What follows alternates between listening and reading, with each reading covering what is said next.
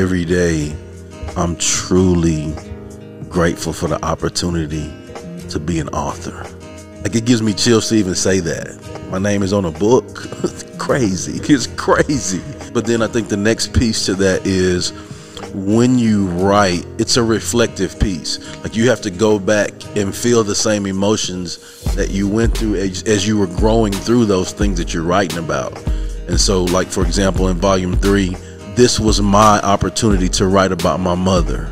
And it was very hard, but I forced myself to do that because I knew that I would have to work through those feelings and emotions.